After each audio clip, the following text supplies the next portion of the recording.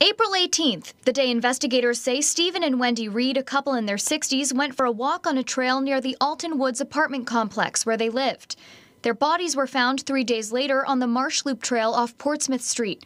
Autopsies revealed the couple had been shot to death. Well, it's scary because this used to be a really safe neighborhood, and for that to happen here is not good.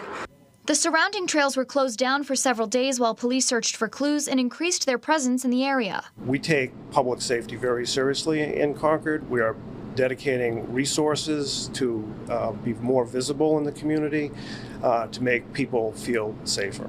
The FBI got involved, and officials told us at the time just how unusual a case this was. Our 30-plus year average for homicides is around 19 a year, and if you check with the medical examiner's office, you'll learn that in any given year, probably anywhere from 8,000 to 10,000 people die a year in New Hampshire.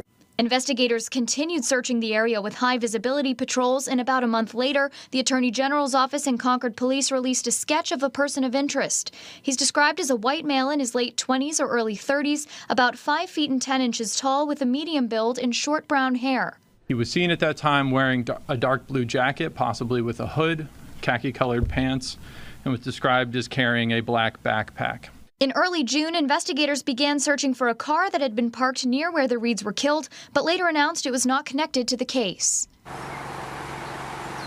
And investigators say they've received hundreds of tips about this, and now there's a $50,000 reward being offered for any information leading to the arrest and indictment of whoever's responsible for the Reeds' deaths. We're live in Concord. Hannah Cotter, WMUR News 9.